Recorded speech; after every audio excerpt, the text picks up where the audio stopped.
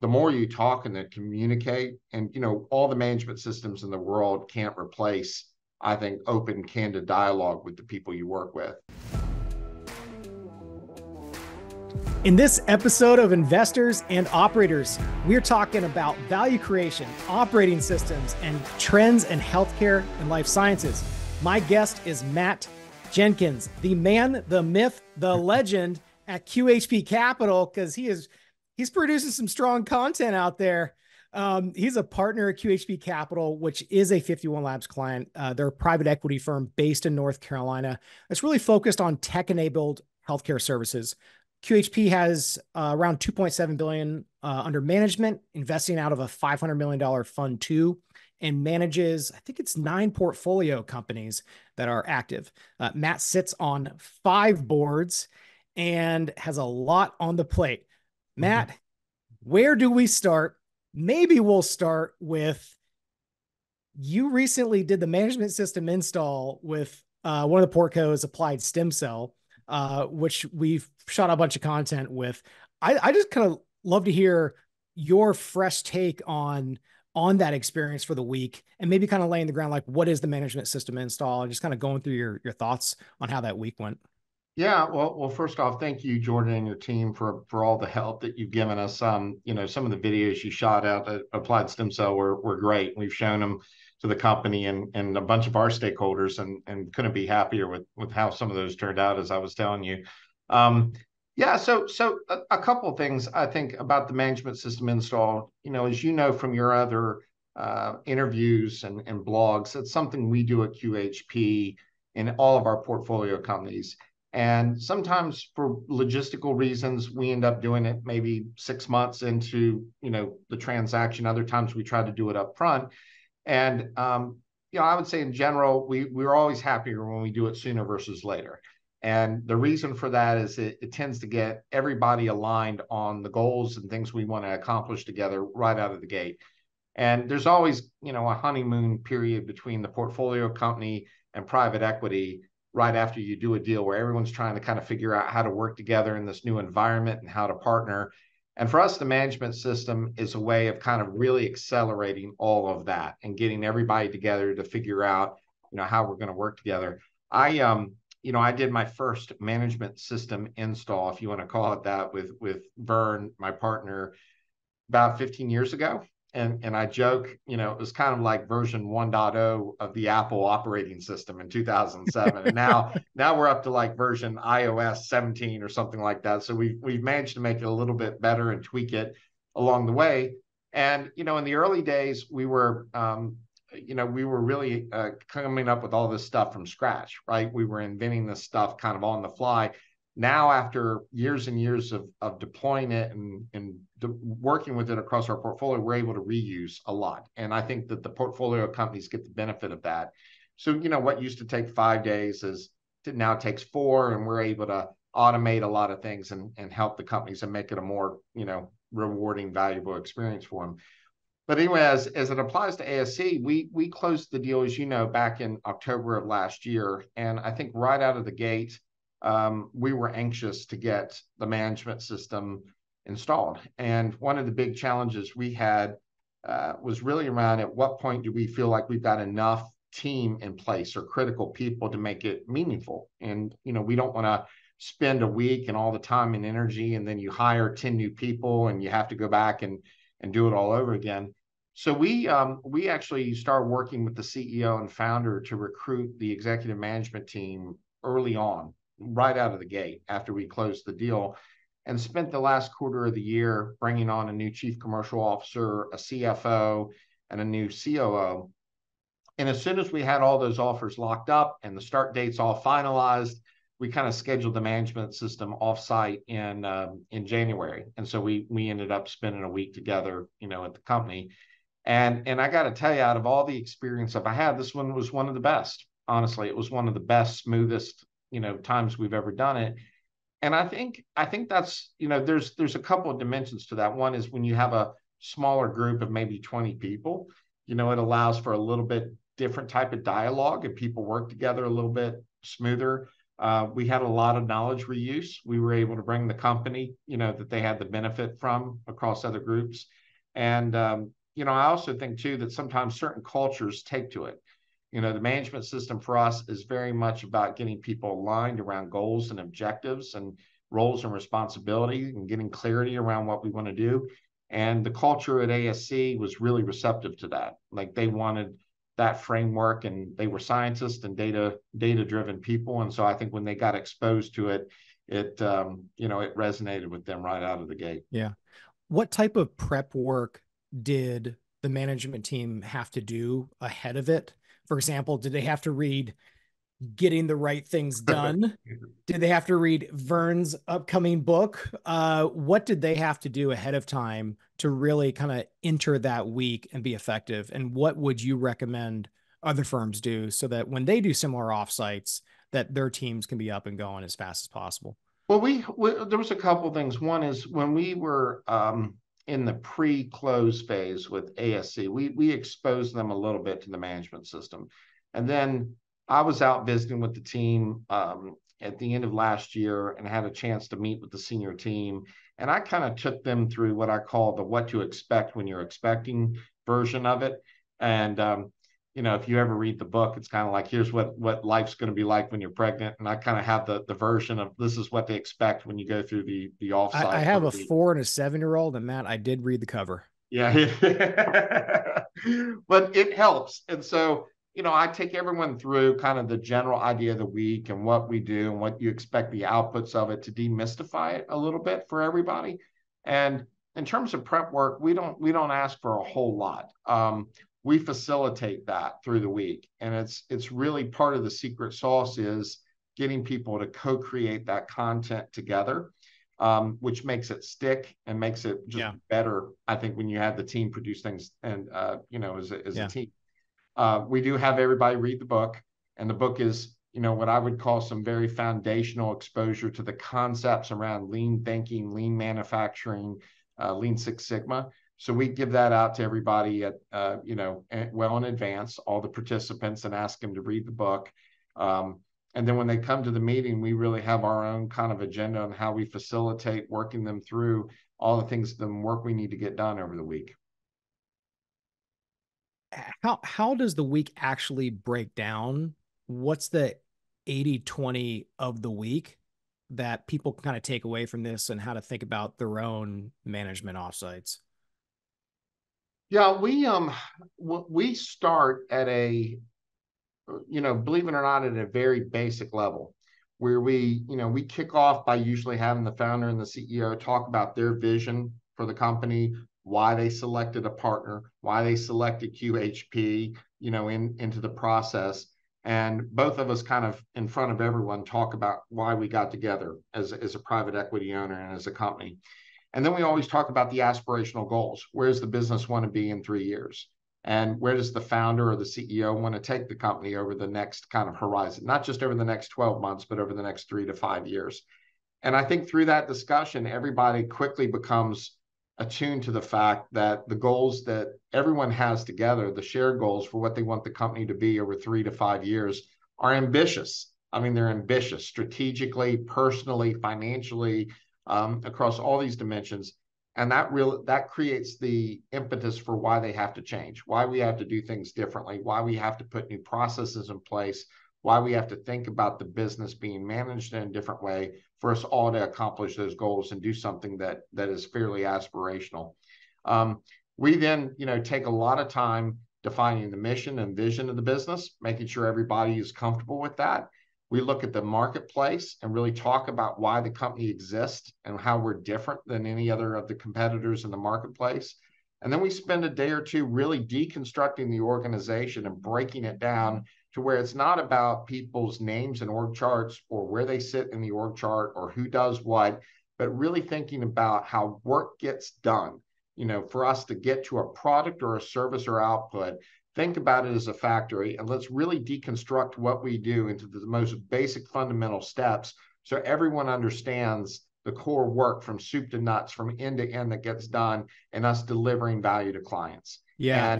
And once we tear it all apart, we spend time then kind of rebuilding the org into roles and responsibilities and thinking about who does what and how those jobs are resourced. And by going through that process, we're essentially building the organization to scale to do something that it's never fundamentally done before. That's really interesting. And it makes me think back to the conversation I had with Ruby on our vlog when she was discussing how Vern fell on the ground when he was asking, who's responsible for revenue? And it's almost like, is this a trick question? Salespeople, like, the slash CEOs. And he's like, no, it's the people doing the work, executing and actually delivering the product and service. And one of the other takeaways from that conversation was how she felt it was quite illuminating to see how much she was doing across the entire business and how much she should not be doing. And it kind of leads me into this question of how do founders like Jing and I evolve from doing all of the work to truly being that next level manager of a business and developing that skill set? How do they successfully grow from that founder CEO to being a good CEO and manager? Yeah, there's a lot to unpack in that question. We could spend an entire day on that, but let me give you a couple thoughts on it. It's a really tough question that takes a lot of trial and error mistakes to kind of really figure out how to do it. But I think you got to understand what you're dealing with when you come into a company as a private equity investor. And we're in that business because something is obviously going right, that we're attracted to it.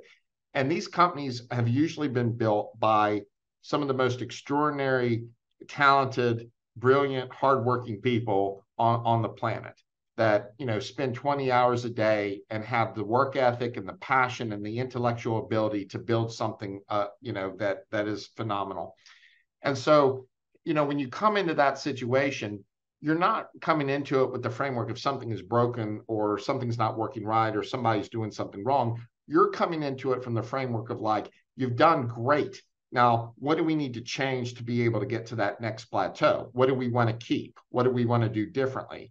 And usually what you find when you go through the teardown of roles and responsibilities is founders in general have been successful because their talent and fingerprints have been on every decision in the business. That is not uncommon. I'm sure it's the same for 51 Labs, Yeah, I mean, like if we just look at the content we do for you, like we look at every single video, every single post. And then now we have Grace who's been staffed on it, and then Grace plus another colleague who's staffed on it. And then, but we still have to like actively have these check-in points at defined times during a video production process to make sure it's still getting the industry insights. Like I did banking for 6 years. Jing did law for 7 years. We've been in the industry for 15. We're just going to know more things that we got to make sure is getting the quality that the clients expect and that we need to deliver, but also balancing that with the team wants to execute autonomously. Well, so I think there's a lot there. One, I think your teams and the teams we come into want to please the founder and the owner of the business, right? Like they're in there, they want to do a good job. And so a lot of times the roles and responsibilities and what they're empowered to make decisions on is never really formalized. Like there may be an informal, unspoken thing between you and your teams, and we find with the teams, but have you ever taken the time to really define and put it down on paper and say, this is what I'm going to make decisions on, and this is what you're free to make decisions on? That's something we do. And when you've heard from some of our clients and portfolio companies that it's illuminating, I think it's because it forces them to really think, do I need to be in all these decisions? And where can I add the most value? And given that we're going to 3x the revenues in this company over 3 years, where should I spend the 20 hours of work every day that I'm willing to put into this? And so we watch those executives over the course of the week, and they always go through a little bit of this thinking like, you're telling me it's okay. I thought you were going to tell me to work harder as the private equity owner and do more. And you're telling me that it's actually, you want me to do the opposite. You want me to take hands off the wheel a little bit and let people make those decisions. And it's a little bit of a rewiring process that they go through because it's so counterintuitive to how they've made the business successful. But for us, it's like we're trying to get the most skill and the most capacity out of every single person in that organization and every function. We're trying to move really, really quick with like really high velocity. And you can't do that unless you have those roles and responsibilities and decision-making rights really, really well articulated. And I think it gives them, when you put it down in writing, it gives the CEO or the founder a chance for you, Jordan, to say, no, no, no, no, I got to be involved. And every time a video goes out the door, or you might say, eh, eh, I'll measure quality in some other way. Maybe it's from feedback from my clients or whatever the case is, but I'll let the staff kind of go and make those decisions themselves. Yeah, it's almost like on that roles and responsibilities exercise, a simple way to say is like, do this, don't do that. And here's the list of those things.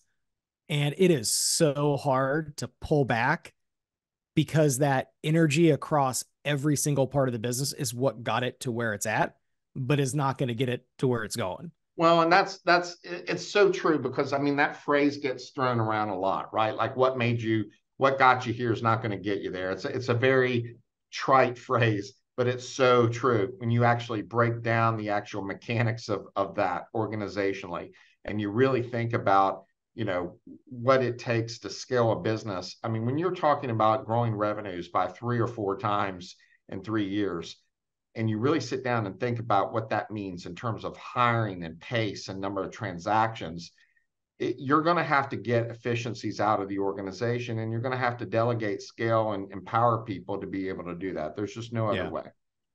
Let's shift over to mission and vision. So we now have pretty clear values of our organization. It only took 6 years of iterating it, late nights and on the bike and thinking about our values.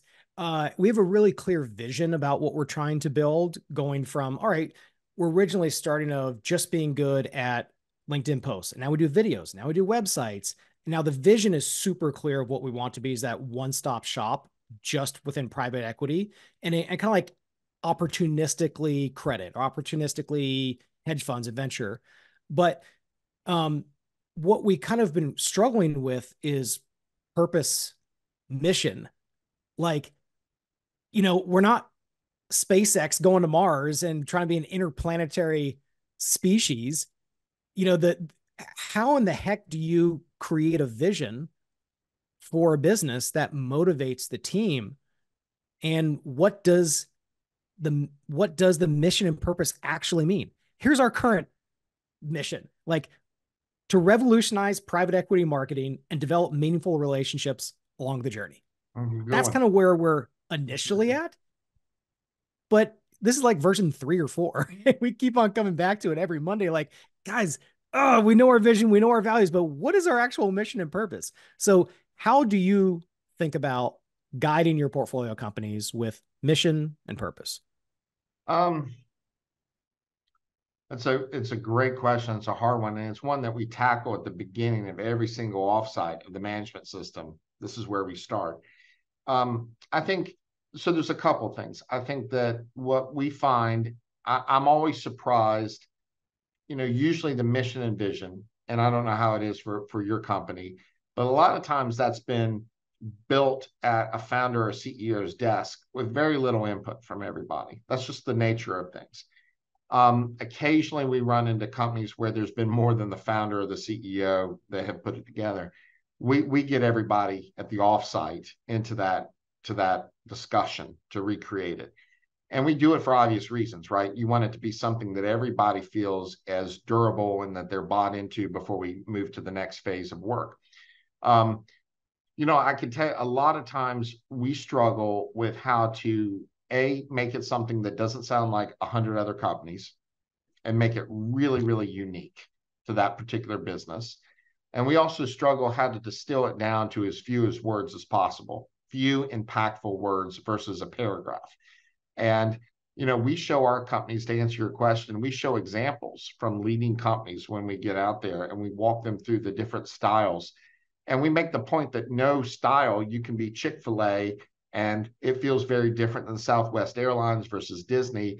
these are very different mission and, vision statements and how they construct it, all very successful companies. And so we try to get the companies to decide what flavor is right for them and try to make it very, very unique and tailored to them. And it's not often, I can tell you that it's starting to become more the norm that we started out and we do it and everyone's like, that's great. And that's on a Monday. And then by Wednesday, we're like, yeah, can we go back and look at that? Like we've done 2 days of work and the team feels that we need to take another crack at it and rework it. And so I think that usually what ends up happening, if we go back for the second pass, it becomes a lot crisper, a lot cleaner, a lot more tailored for that particular company. I don't know if Ruby shared with you the story, but when we did the mission and vision and values for ASC, the offsite we did a couple of weeks ago, it was really, really good. And the team was really engaged and she was great and the team was doing a great job. And then we had this list of values that was just like this laundry list, right? And it was they meant it, but it also felt like everybody else that you had. And we pulled it back up 48 hours into us working together and tried to test to see who remembered what. And of course, everybody couldn't really remember the details because the list was so big. So we pulled it back out and the team actually came up with values that mapped to the term IPSCs. And when Ruby took that back to the team, everybody could relate to that and understood what IPSCs meant and the values associated with each of those letters. So that worked for them great. And it was something that was really, embraced by the team and everybody knew, and, it'll probably stick around for some time. So how do you reconcile, actually, for some context, I've been rereading Atomic Habits, and there's some other people who kind of write about this idea of like, don't be focused on goals, be focused on systems and processes. I think the Scott Adams, the Dilbert author, kind of popularized that idea as well. And I was wondering kind of how he was an engineer, wasn't he, by training? I don't know. Originally in his life, I think he was an engineer. There we go. That's why we're getting, okay. That makes sense now. And I'm just kind of curious how you kind of balance and reconcile being focused on goals, which is an end state, with revenue goals, for example, and just focusing on doing the right things every day, every week, every month, the habits, the systems, the processes. Focus on that. Don't focus on the actual end goal of a 3-year revenue goal. How do you kind of balance these things? Because you also have, you need to sell the business. You're in the business of buying, growing, and selling. That is a great question. Well, one, our management system philosophy is, and just the way we interact with companies, we don't come in and implement processes and say, this is how you're going to, here's the detailed process flow for how you shall deliver customer service or, route a product to market or build a product. We've got ideas and best practice we share, but we're never focused on that. Our management system is 100% focused on trying to figure out goals at the company level, goals at the department level, and goals at the individual level that all complement and reinforce each other to get to that design state. And the philosophy behind it is, if you have shared alignment and objectives and goals, and really across your organization, then how you go about doing the work becomes a lot easier to collaborate and build those shared systems and build those shared processes and lay in the infrastructure for how you're actually going to deliver that in a collaborative way. But for us, a process that doesn't deliver an output is not a very good, it's not a very good system, right? And so we're very much start with the end in mind and work backwards from there. We, all of our companies have goals that we call True North at the company level that are usually financial and some operational. And we've got a blend of operational and strategic goals, both at the 1 year and 3 year mark, that kind of permeate all levels of our portfolio companies. Now, how you balance that? Like, well, if you're not meeting your goals, then, our system that's rooted in Six Sigma methodology requires you to go look at the root causes for why that didn't happen and put the right corrective measures and steps in place to get back on track or plan. But there's a reason why you put processes in place, and there's a reason why you design work a certain way, and it should be able to get the output that you're striving to get. Yeah, I think it's a good idea and concept to be focused on, just show up to the gym 30 minutes a day. Don't worry about getting abs. They'll come, just do the work every 30 minutes a day. But I think practically speaking, there's a balance of you have to have a direction and goals and accountabilities. What do you think is the most difficult thing for portfolio companies to work through with the management system? I think that part of it is I think there's two things. I think that the management system puts plans in place. Those plans are expressed as metrics and goals, right?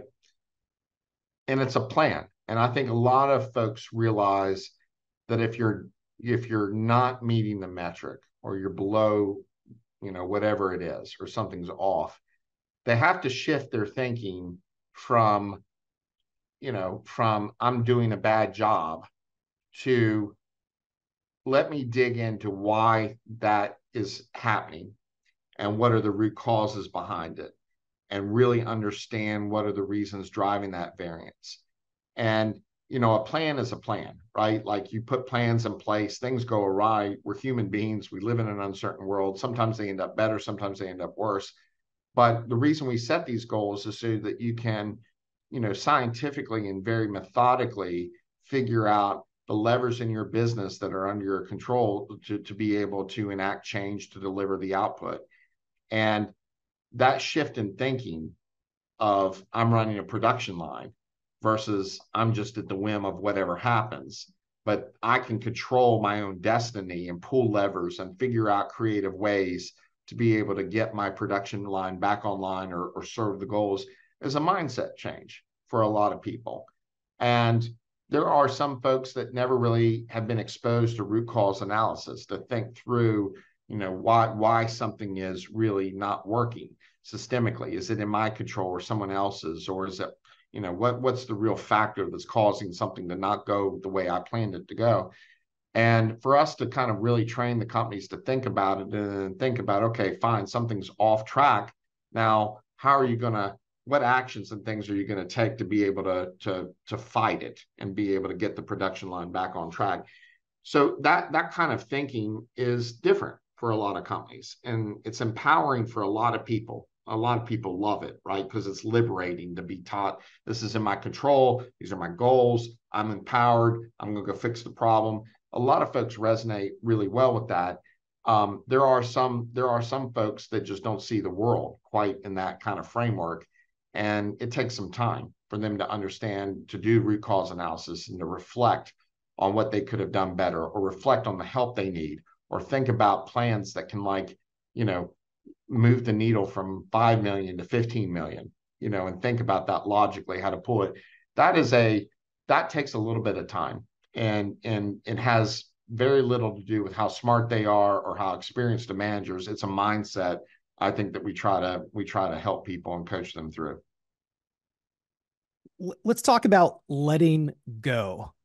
You've been around a lot of founders, and I'm just kind of curious how effective founders let go and are able to evolve to that next stage of the business with a partner. We have considered, do we even want to sell this business, 51 Labs? Like, I don't know. I kind of like the family life. I kind of like this integration of business and family and all the other stuff that we do. And it just kind of made us think about if, when, and how do we let go? I know that I struggle with being able to control different parts of the business, different parts of a project.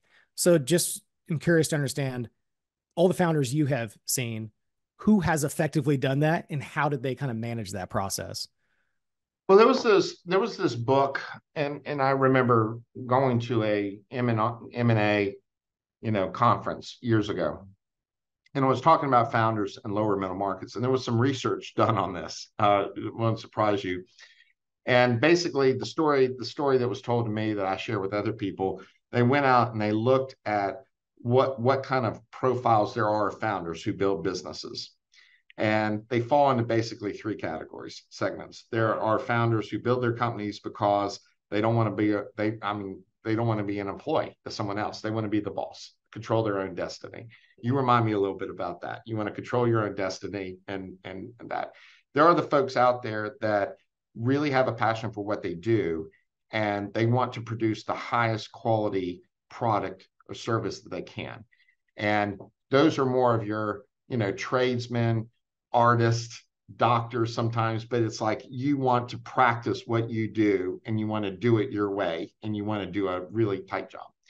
Then there is the third category, and those are the people that just want to scale. They don't care. They want a big, financially successful business and they want to scale it and they have big hopes and dreams. And, believe it or not, that third category is rare.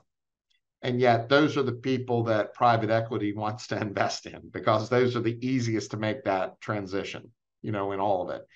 And I think a lot of times the founder, particularly when you're investing in healthcare and life sciences businesses, the founders are people who are used to being very successful in their domains. They were the straight A students. They were the top of their class.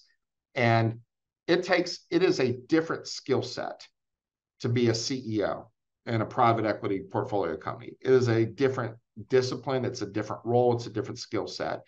And I think the folks that are really good at understanding that transition are the folks that are, self-aware enough to think about why did they start the business? Maybe which category do they really fall in? What do they love doing? And do they truly recognize that the CEO role is a very unique, different role with a different skill set that is not about how smart you are or how hardworking you are, but it's just a different functional skill set to do it. And I think those folks that can kind of put those pieces together and see it are the ones that are the most adaptable folks that are good at letting go and moving forward. I'm sure you've had a fair amount of difficult discussions with founders or people who've been in the business at a senior level for a long time. How do you approach those difficult discussions? Well, I think one you have to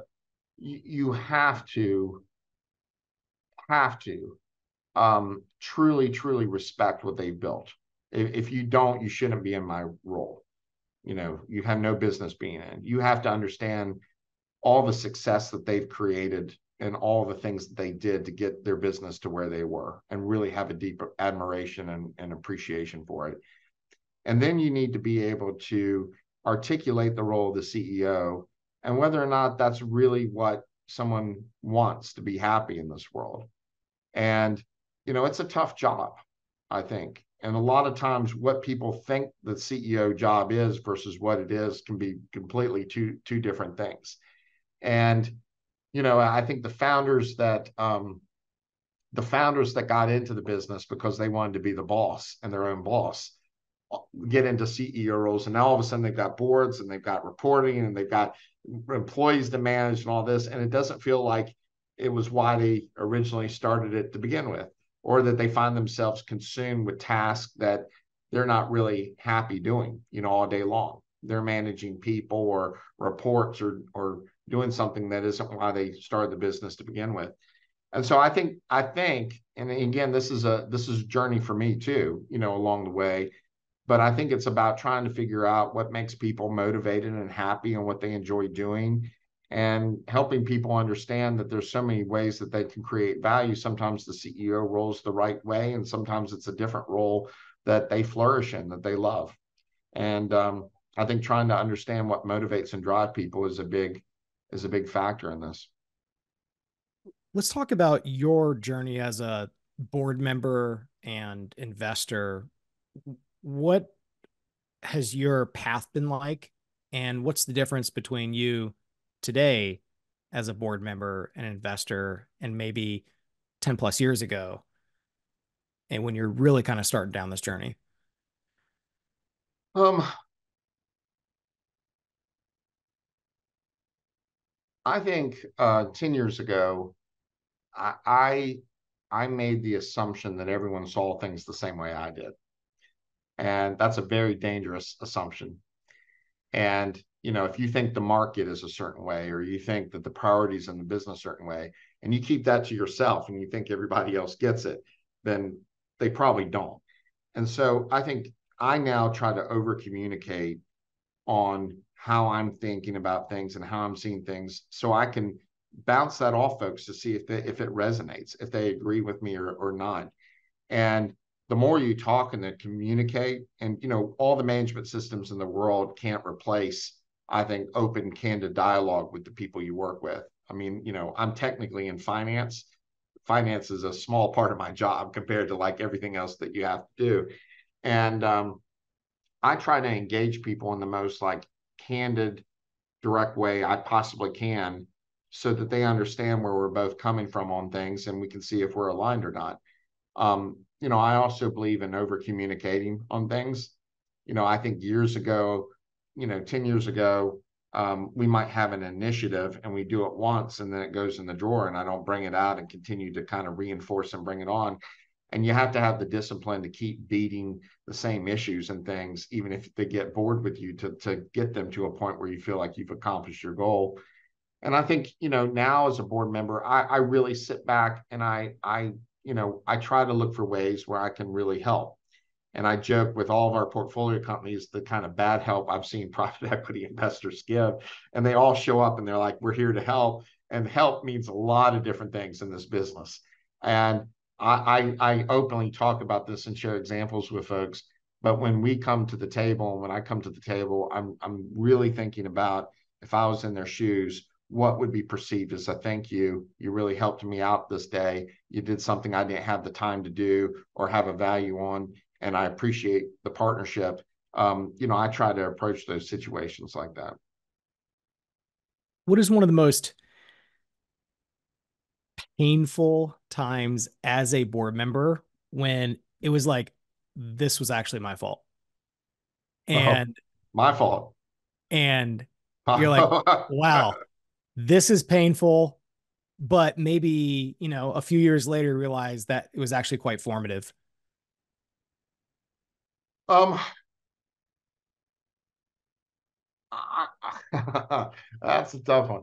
Um, I've never met a colleague in private equity that ever says, man, I messed up on the investment thesis on this deal. Like, I mean, I'm sure there's somebody out there somewhere on planet Earth that says that, but I just haven't run into them in 20 years. So I think there's a tendency to say I always had the right idea, and the team couldn't execute. Right? That is very very pervasive thinking in our industry. But sometimes I think you have to be reflective enough to go back and say, listen, I had an idea on this and the assumptions weren't that right, and we can pivot away from it. And that's tough to do, right? I think that you've got to create a culture where people they try new things, they learn, they fail, it's okay. um, that is easier said than done, right? And if you can really build a culture where people can say, you know what, I tried it, it didn't work out, I'm on to the next thing, you're going to go through that cycle so much faster, and you're going to learn, and you're going to get better, and you're going to iterate so many times and experiment and take risk and go things. And that is a tough culture to implement. And it's got to start almost with the board member, to find an opportunity to say, hey, we tried 4 or 5 things. That was a bad idea. Number 3 was a bad idea. I shouldn't have done it. It was awful. We're not going to do that again. But you don't get a lot of that. You don't get a lot of that in our industry, unfortunately. Yeah, it's interesting because I have a journal and I just have a long list of management lessons, discussion topics. And I think, for me, it's recently been like, what is my job?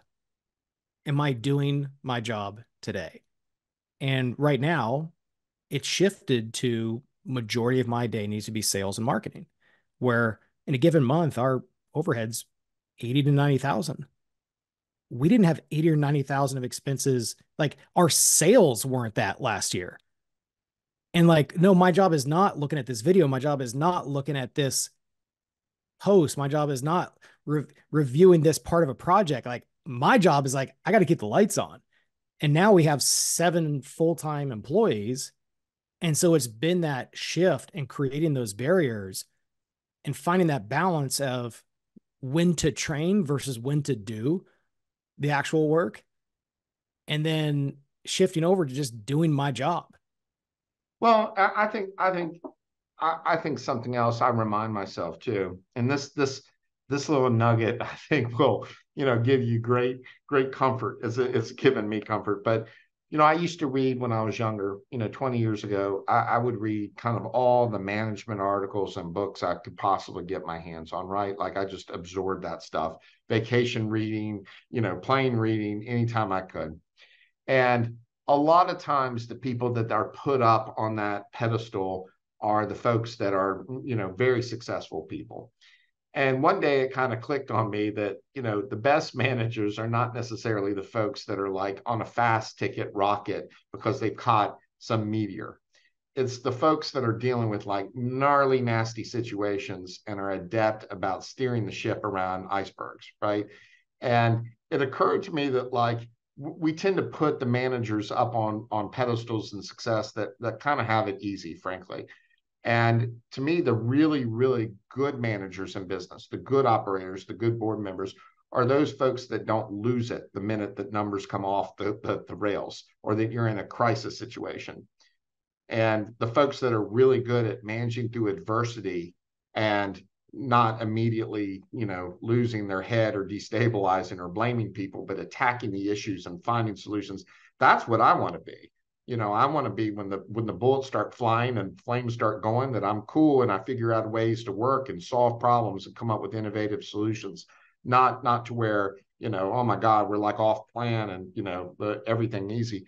And I think it's really easy to be it's easy to be an easy CEO when things are good, but how are you going to cope with those downturns and those bad times and the issues? I think that's what separates good board members and good investors and good CEOs from everyone else. If you're on, a rocket ship blowing up and the business is growing and, and there's never any problem, if you're lucky enough to be somebody like that, then all power to you. But I don't know if those are necessarily the best executives.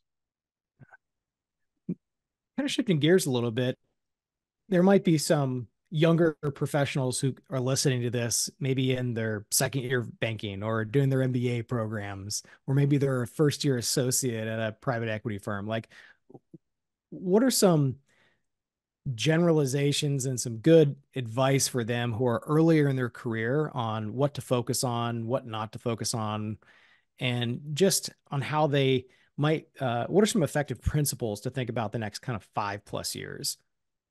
It's a tough question. One thing I notice a lot with younger staff, particularly in some of the career disciplines you just mentioned, private equity and banking and all this, is they tend to think of their career in a very linear fashion. I'm going to do 2 years, and then I'm going to do 3 years, and I'm going to do this role and this role. And life does not work that way. And I don't think that many careers do. I mean, there may be, I'm sure there's progressions and people that go through that process. But I think that, and I coach our team all the time on that. To think about that is that your career is only about making the next level in a specific time horizon or following a formula, I think is a very bad idea because things come up. Life deals you different twists and turns. And I think that if you find, if you're lucky enough to focus in on what you're good at and what you have a passion for and what gets you up in the morning, then the career stuff tends to have a way of working itself out. And even if you don't get the next promotion you want or the next job you want, I think that if you have a passion for what you do and you're good at it and those things intersect, then the people around you are going to create opportunities for you. Your network is going to grow. People are going to remember you. You're going to find ways to advance your career that you didn't really see at the time, but are there later. And, I think back about my relationships and, I've got a lot of lasting relationships of people that I've worked with for 20 years that we still work together and think about.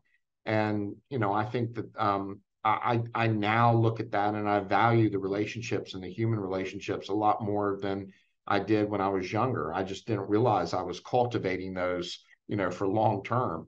But I think thinking about your career is too much of a formula, and not being opportunistic and dynamic and following nonlinear path is something I talk a lot to the team about. Yeah, there's a book by Cal Newport when he kind of rejects the whole passion hypothesis. And the basic takeaway is it's okay to not know what you like and what you're passionate about. Like, just go do something, learn about it, and then you will become passionate as you become competent. You will become passionate as Yeah. others value and you're getting paid for what you're doing. But this kind of idea of start with passion versus, passion is discovered along the way. Well, I don't know if anybody um, gets up in the morning and says, I have a passion for building the perfect Excel spreadsheet model in an LBO transaction. We love those folks, but I think people can have a passion to say, I like doing deals. And there's things about doing deals I like, things I don't, but overall, I get excited about doing deals. And Yeah. I think for me, that was something I realized early on, that I liked roles that required me to utilize multiple skill sets and tools in the toolbox. And I think that when I felt challenged and that I was, using different attributes and skills as part of my job, I was happier. And that happiness led to better work products and, better relationships.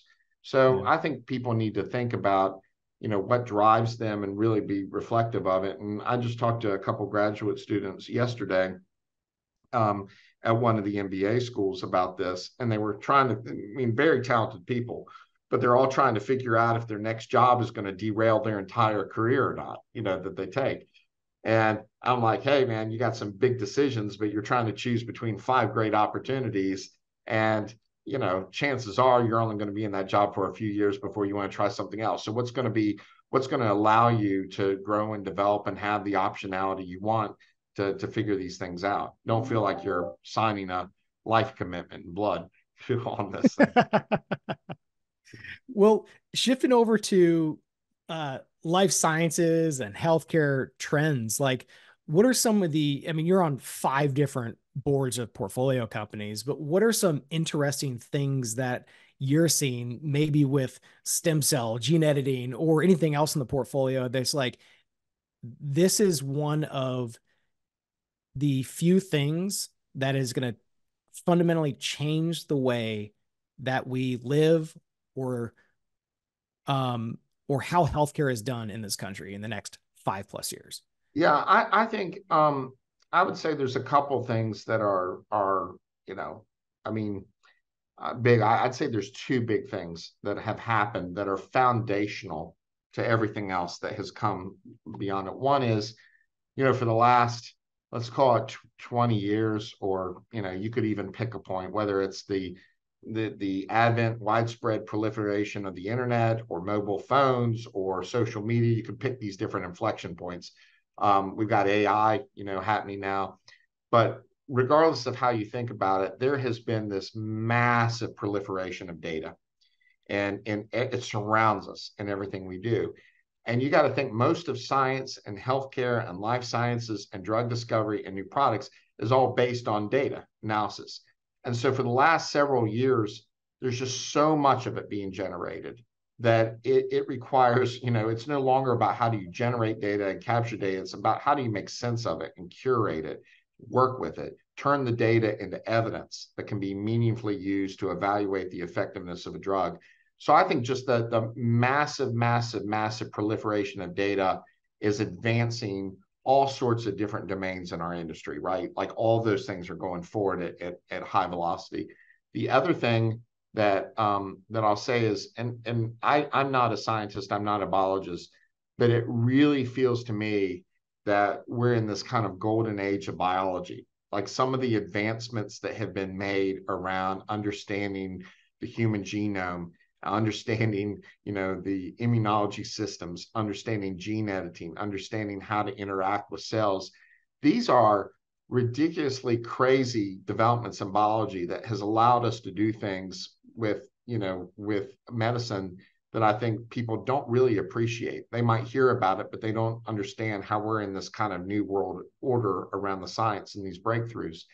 And because of that, I think now the industry and just in general, we're trying to struggle on how do you manufacture these things at scale.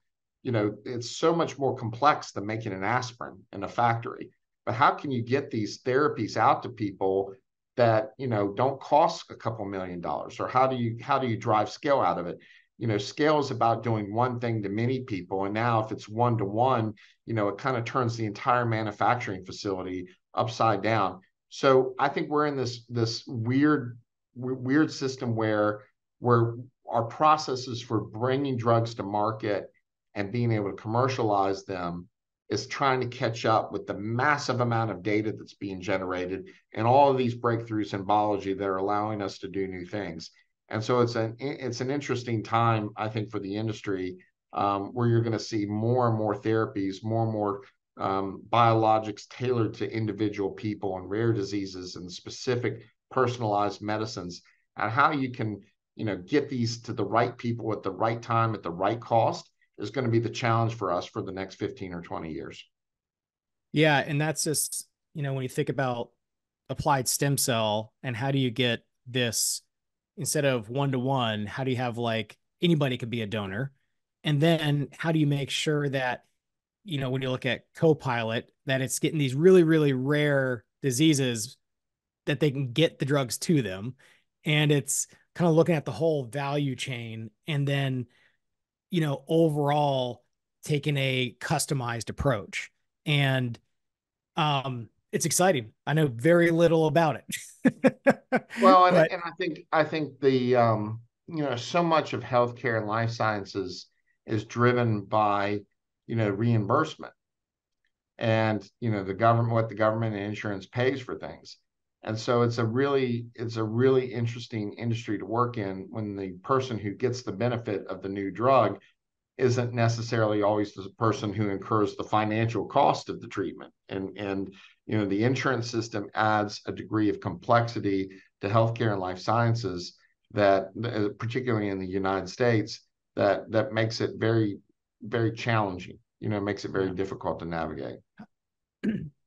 How would you compare kind of our ecosystem for healthcare and life sciences versus other countries like Japan or other places in Europe, and just the ecosystem for innovation, funding, and overall getting products and services to market? Well, I think both Japan as well as Europe and America, to cite those three kind of big political systems, all have very good regulatory bodies. I mean, they have very thoughtful, very good regulatory bodies that oversee products and services. The U.S., if you just look at the data, I mean, we have been kind of an innovation leader for a very, very long time. And you just look at the breakthroughs and the discoveries and what we've been able to accomplish and the speed of innovation. And the United States has been significant in that for sure. And a lot of that has come about because of the investments we've made in science and technology and research has created a flywheel where these advancements have been possible. I think the U.S. in general is unique in the sense that we struggle with a complicated, payer system of private and public insurance, of us trying to figure out how to, create access to healthcare for, millions of Americans, how to keep costs low while spurring innovation and free markets. We're more complicated than I think those countries that have more of a national healthcare payer system or more of a nationalistic service. And they tend to be the the beneficiaries of innovations that take place in America. I think healthcare payment reform is really important to continue to think about. And in this country, I think if you just look at where federal assistance goes with the GMP, most people don't realize massive amounts of money and tax dollars goes to Medicare and Medicaid. And for us to be able to continue to find ways of taking care of people that are serviced by those programs and doing it in a way that makes economic sense is probably the biggest challenge in healthcare, more so than even some of the technology, and technical challenges we face. Yeah. Well, maybe to kind of bring this to a close, if QHP had a theme song or a genre, what would that be? I thought of one the other day. Theme song. Damn, that's a good one. Maybe uh I don't know, man. That one's a tough one. I think it would vary on all of it. Probably a good Phil Collins song. I don't know, something like that. And if you had a personal walkout song, what would that be? Oh man, I'd probably have a couple. I think it'd probably be, gosh, I'm a music lover. I can't. You threw me a curveball on that. I'm trying to think of a good one. Um, I don't know. I'd have to think about that. All good. You could just record the selfie video, send it to me afterwards. That's a tough one. My brain needs to rewire for that one. So Well, we went from a global healthcare regulatory and ecosystems to your walkout songs. yeah, We you covered a need lot to of get ground. connected with my Spotify DJ. He'll give you some rather interesting ideas. It's been awesome. Appreciate you taking the time for this. This has been fantastic. Well, thanks, Jordan. I appreciate it. And thanks again for everything you guys have done.